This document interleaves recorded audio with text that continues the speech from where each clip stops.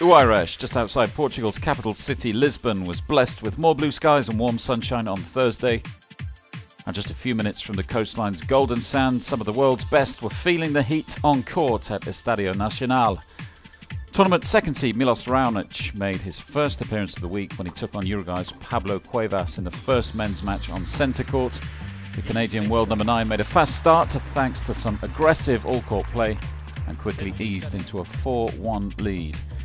In the end, Raonic needed just 67 minutes to get the job done, a 6-3, 6-2 victory, earning him a quarter-final meeting with Carlos Berdych on Friday.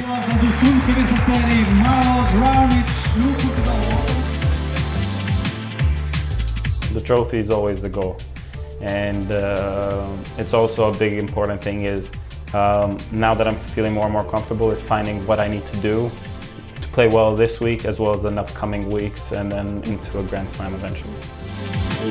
Tomas Berdych arrived in Portugal on Tuesday night and spent his first morning on site in the VIP village, where he was forced to master a very different kind of slicing while preparing some tuna with the tournament's head chef. Once on court, all departments of the Czechs game also appeared to be in good working order as he dismantled Indian Somdev Devaman in his first match of the week, a second round appointment after a first round bye.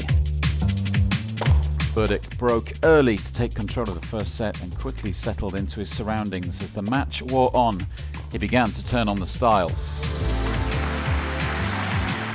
Like Raonic, he looked in control throughout, and after 75 minutes under a hot Portuguese sun, the world number 6 came through his first test, 6-3, 6-2. Next up for Berdych will be Argentine Leonardo Mayer on Friday.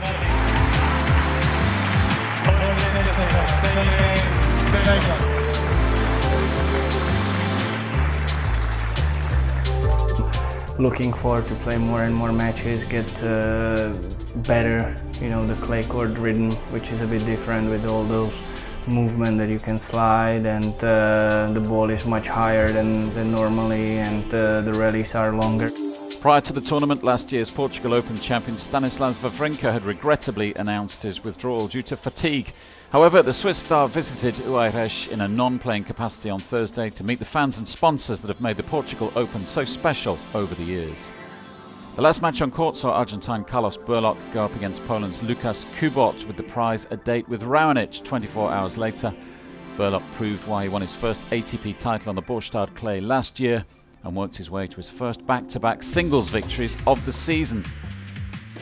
The Argentine wrapped up a 6-4, 6-3 victory in style with that backhand pass up the line.